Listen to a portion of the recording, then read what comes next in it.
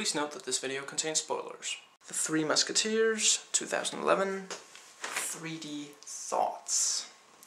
So, wasn't going to give this away in the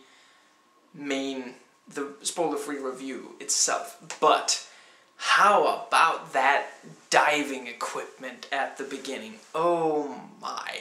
Paul, yet again, has this penchant for things that probably sound good on paper, but when you actually commit it to the screen, yeah.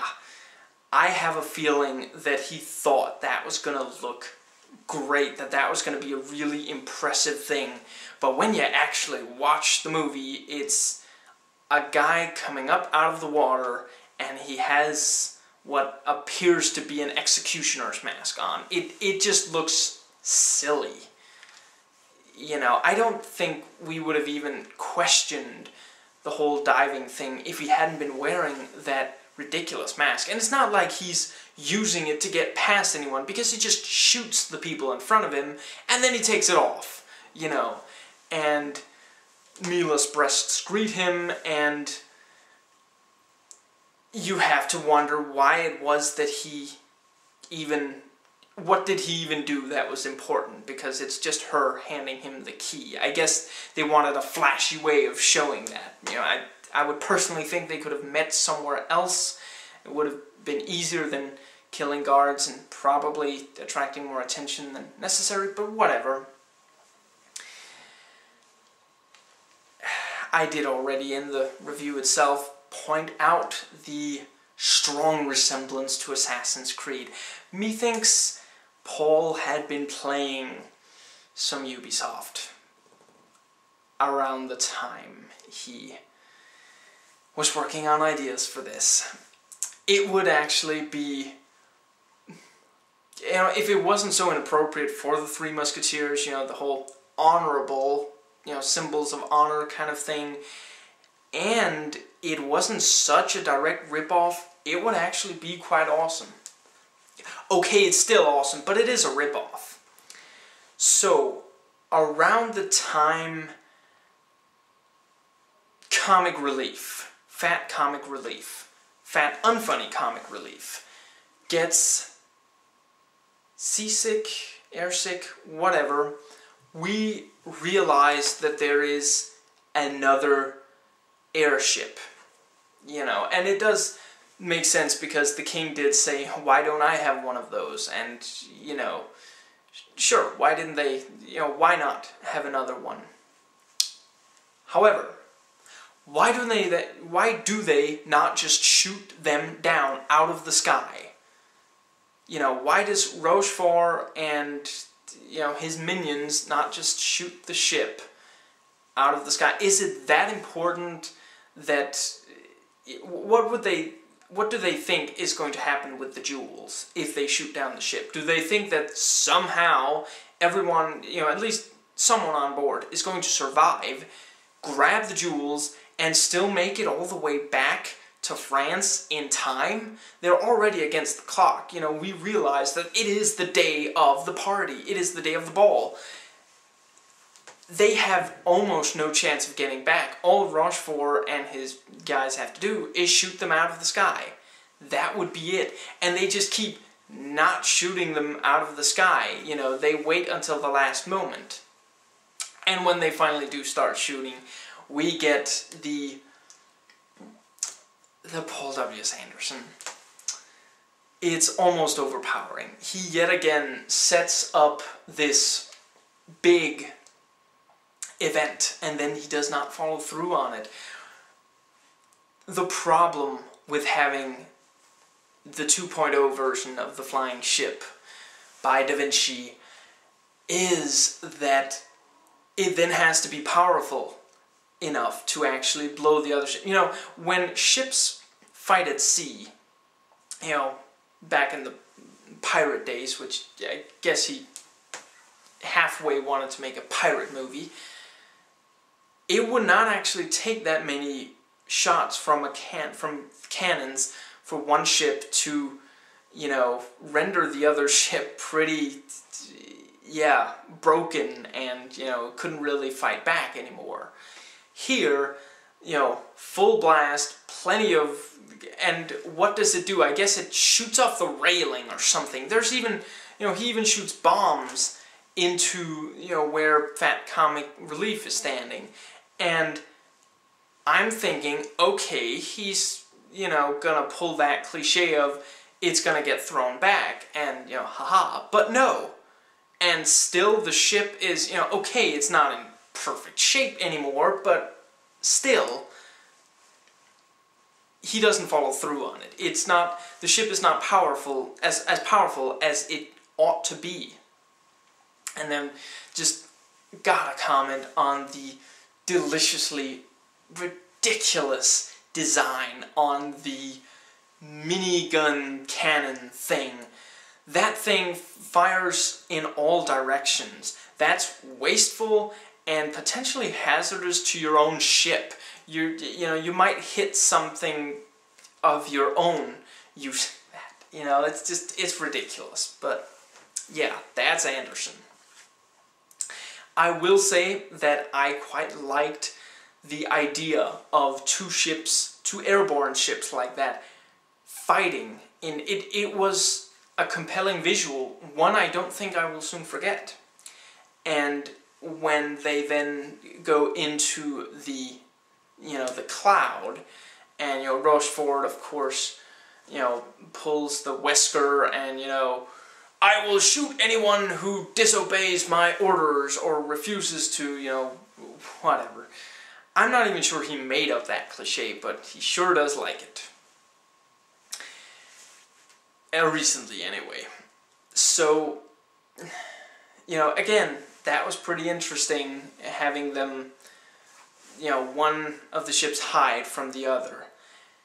And then they start firing on Rochefort's ship, and I'm just thinking, hey, do they realize that D'Artagnan is still aboard? You know, they might actually kill him. And even if they don't kill about the young one, the diamonds are aboard Rochefort's ship, and if they don't get the diamonds, they kind of failed. Because that's actually the main thing. Even if the Three Musketeers die, even if D'Artagnan dies during the course of this, the main thing is that the jewels get back to the Queen before the ball. That's really the main thing. And again, that's why you have to wonder why Rochefort is so, you know, so determined to get them back. He doesn't need them. He has no use for them. He just needs them to not be on the Queen, you know. So yeah. Now, the duel between Rochefort and D'Artagnan was pretty epic. You know, just once they're standing on the roof there, and it's like line dancing, and they're fencing, that was fantastic, you know, and D'Artagnan falls down, and you think it's over, and then, you know, he just barely makes it, excuse me, and they continue fighting. Just the whole thing, and how he actually wins, even though Rochefort fights dirty, you know, with, you know, the little stabby dagger.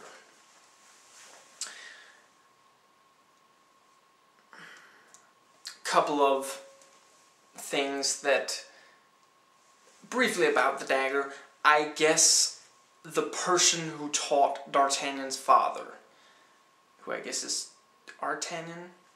I don't know.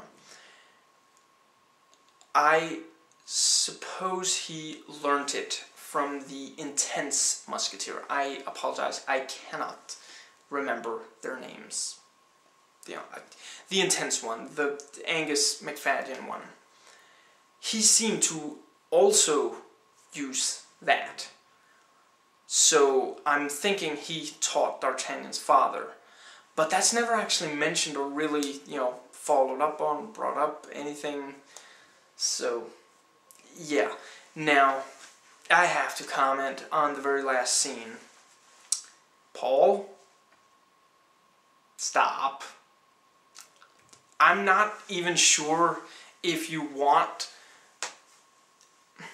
It's sequel baiting, but I can't tell if you're actually hoping for a sequel, or you're just saying, you know, you just want to leave it off, where it's, you know, more could happen. Here's the problem. At the end of the movie, clearly there will be a war between England and France. Say it with me, Paul. What were the Musketeers, all four of them, trying to prevent? That's right, war between England and France. The whole movie was just rendered pointless by that one scene. Are you proud of yourself? It's just... You've done this to us before, Paul, and I'm just about putting my foot down. It's just stop. Please, do not make a stage an intervention. Anyway, a couple of more or less minor things here and there. We do have a scene establishing that Richelieu can fight. We don't have one for Roquefort, who I guess is named after the French cheese. Why then does Richelieu never actually have a duel or any kind of fight with anyone, you know, only the practice match, and yet Roquefort does have an important fight? You know, it's not established until that point that he can even fight. You know, he keeps talking about how he's always fighting dirty, you know. And another thing where something is, you know, Paul doesn't take the consequence of something that he really wants in the movie. He has Roquefort shoot D'Artagnan, and then it's like, oh wait, why didn't that kill you? You know, he realizes that it's too stupid, that he shouldn't have the characters actually mention it. And then it's like, oh, the sight was wrong. And then I guess the guy next to him is responsible for the sight being off, so he smacks him. And then, you know, rather than, you know, continuing with, you know, didn't other people in the area have pistols? Anyway, he goes for the blade, and, you know, only because of Mila is he saved. So, also on the whole, you know, blade thing, I do like that they, you know, poke at the audience with the sword there. That's nice. After D'Artagnan kills Roquefort, he leaves the blade in him. That was his father's blade. That was a musketeer's blade. Why didn't he just pull it out, you know, retain it? Now he has to go find the body and, you know, pull the sword out. That's, you know, that's never seen. Why would he risk losing the sword maybe even breaking? It's a big deal. It was something his father gave to him. It was, you know...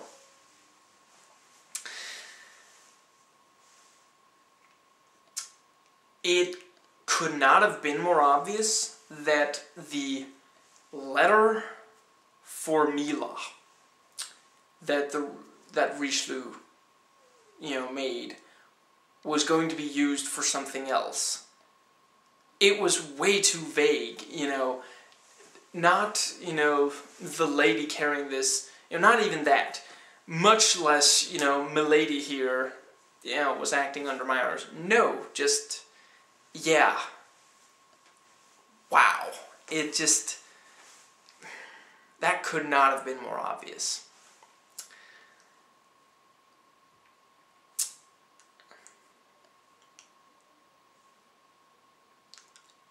I suppose that's more or less what there is to say about the movie.